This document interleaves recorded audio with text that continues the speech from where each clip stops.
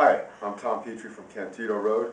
Today we're going to install a safety wing on Alberto Contador's time trial bike.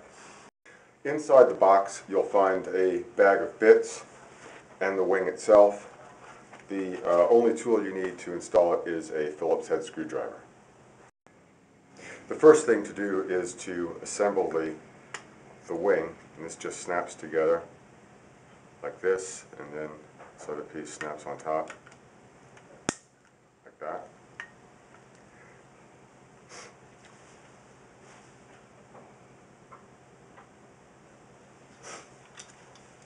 This chainstay is a little bit too narrow for the diameter of this clamp, so we're going to use a little rubber pad that they supply with the safety wing to make it give it a little bit more space.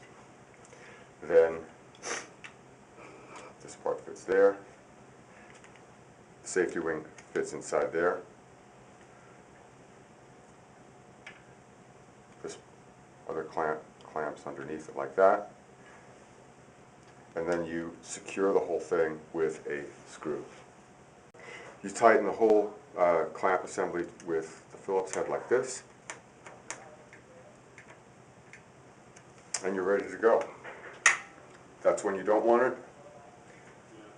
That's when you want a little bit more breathing room. Cars will pass you a little bit wider, give you about 18 inches more passing room. It's a very comfortable thing to have on your commute home when there's heavy traffic. The safety wing.